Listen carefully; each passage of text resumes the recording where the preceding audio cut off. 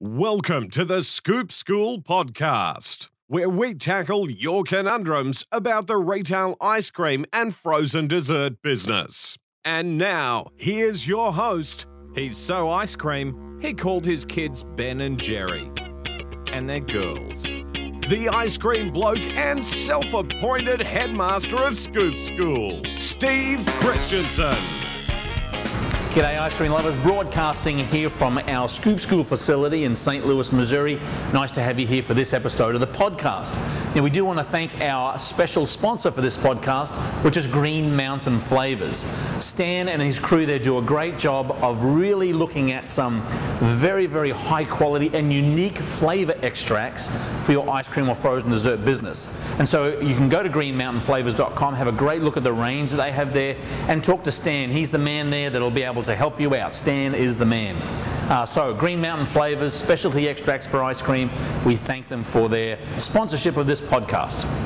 Now, this particular episode of the podcast, we're talking about your weekly ordering and the process of how to do that a little bit more effectively. Because you'll find that ordering, admin, rostering, banking are all of those things that are important but not urgent things that we do in our ice cream businesses. And so the process of making sure that you're doing a weekly order, that you don't run out of product, that customers don't walk away disappointed because you've run out of gummy bears for the third week in a row. It's important that you have a good handle on your ordering process. And typically that's done every Monday. Most ice cream stores, they enjoy Monday as their admin day because it's our slowest day of the week. So take an opportunity to, on every Monday, pull out a special sheet which will allow you to be able to do that weekly ordering. Now, I have in the attachments here in the show notes a document that we use and we talk about in class. It's called a weekly order and inventory sheet. Now, the beauty of this sheet is that you're doing your weekly inventory at the same time as you are doing your ordering. And that's important because you don't want to leave inventory to the last day of the month. Typically, the stores that do that tend to lose product in theft because they're not monitoring inventory and stock levels throughout the month. So what you do is you print out this sheet. You need to have one sheet for each supplier that you have. So if you have, let's say, a Cisco or a US Foods or a Gordon Food Service, that's your main broadline food distributor, and then you might have your mix company, the chocolate company, the cone company, the cup company. You want one of these sheets for each one of those suppliers or each one of those vendors. Next, you're going to want to have a build to number for every item that they supply to you. So let's start off with M&Ms. So the ABC Chocolate Company supplies you with M&Ms, Snickers, Butterfinger, and all these kind of things. The top line item, let's say, is mini M&Ms. Now you need to get an understanding either through your own operation or from the vendor themselves that you should have a certain amount of boxes on hand at any given time. That's called a build to number or a PAR number. I'll say that in American.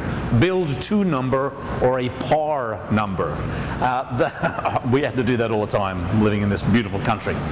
So the build to number or the PAR number is again the number that you're building to. So you want to have at least, let's say if our box of mini M&Ms is 2 is our build to number. So we want to make sure that we can build to or have 2 boxes there at any given time. So as we're going through our weekly order and inventory sheet, we take an inventory of what we have. Let's say we only have 1 box of mini M&Ms. Our build to number is 2, so we need to order another 1. Next one down, Butterfinger. They come in a smaller box. Our build to number is 10. We have 3 in inventory, so we need to order 7.